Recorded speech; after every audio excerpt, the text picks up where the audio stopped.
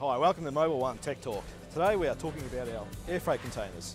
Everything you see in the garage needs to fit in these two containers, 3.5 tonnes in each, which is quite difficult, but we do it pretty well. Normally when we travel around Australia, we've got the luxury of our B double, which carries 60 tonne. We lose roll cabs, we lose flooring, walling, data mahals. So every department has to make sacrifices to fit everything within their weight limit to get here. So on the way home, when we pack up, everything needs to be cleaned for quarantine. Boxes get forklifted off, the cars get loaded onto flat packs and they get stacked on each other, and then they'll get taken to Auckland Airport to fly back home.